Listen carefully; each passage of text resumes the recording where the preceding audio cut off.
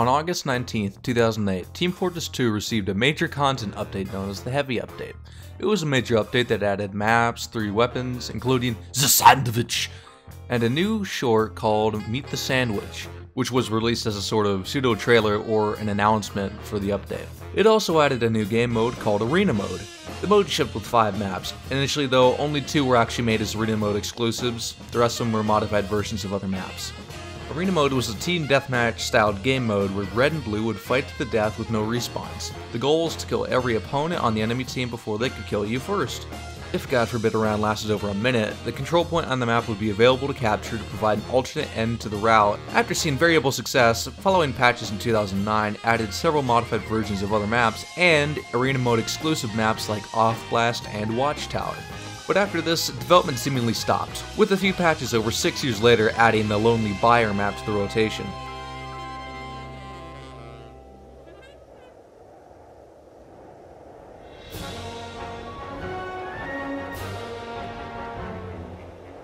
When Meet Your Match was released, it not only killed TF2's quick play system, it also killed Arena Mode as well.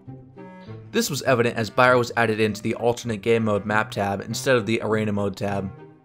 Which is ironic, as Buyer was created to help bring back attention to Arena Mode and would have benefited from an actual opinion instead of being hidden. So why did it fail? Well, it's quite simple. No one actually played it. Well, it's actually a tad more complex than that. Arena Mode was the culmination of bad gameplay mechanics, bad marketing, and of course, bad maps. Arena Mode was designed to be quick and action-packed with fast matches, which is fine, but knowing what we know now, this was never going to work in the long run. Arena matches usually took less than 5 minutes to complete, multiply that by 3, and you have 3 rounds of full play in less than 20 minutes, which is 3 times as many rounds as literally any one round on a payload map. Team Fortress 2 also has a thing called random crits, maybe you've heard of it, which do exist in this game mode. First kill in Arena Mode gets crits for 5 seconds, which can practically end your game if you knew what you were doing. Partnered with random crits, you can die incredibly easy pretty much anywhere, which means you have to sit out the rest of the game because, mind you, no respawns. This remains the only game in TF2 where you actually do more waiting than actual playing. You wait for a round to start, then you die, then you have to wait for the round to end, and do that 3 more times, then a map switch, and that is too much waiting. Especially for Team Fortress 2, which has long rounds to compensate for wait times. That's also why maps like Hightower and 2-4 are so popular.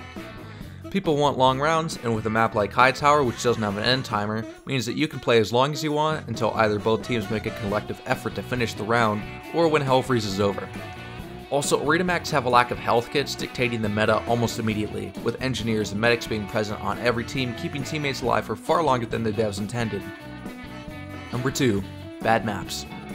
The design of the maps fed into the mode's insecurity. You sacrifice quality and good level design in exchange for a quick claustrophobic mess. The gimmick of the mode was the fact that rounds are quick and have a burst of action, but the design of the maps is also the bane of the mode's existence. Instead of having a clear-cut objective, the players are forced to wander around the map in hopes of finding another player to kill, which leads to another problem. Teams did not prioritize the point. If they did attempt to cap, they would be endlessly bullied by the opposite team for trying to end the round the fast way, much like Hightower rounds go. With almost every single arena map, it has 2 alternate routes and central point, with maps like Watchtower showcasing this flaw the most. The modified King of the Hill maps did not have this problem, because every route led to the main objective. Most arena maps are actually modified control point maps, which were better received than straight arena maps, as they were built for a better game mode and a game mode that doesn't rely on short round times. Let's talk about marketing. There was none. Now, game modes were never really advertised by Valve, but this is a game mode that basically was the same as King of the Hill with no timer and no respawns. The things that made King of the Hill fun was it's a game mode where your team is under the pressure of capturing a control point first and holding it while the enemy team just keeps coming and coming until either they capture the control point or they hold it until the time runs out. Arena was just a less fun version of King of the Hill, and it showed. The maps were cramped for the sake of increasing game speeds, and are rendered unplayable with actual arena mode maps suffering the same modern commodities like Pyro's jetpack and rocket jumping, dominating modern day servers.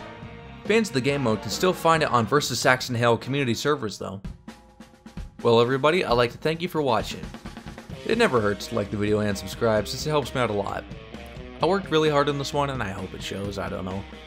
Uploads are going to be spotty as I'm going on vacation in a few days, but I hope this will tide everyone over until I get back. Have a good night, everybody.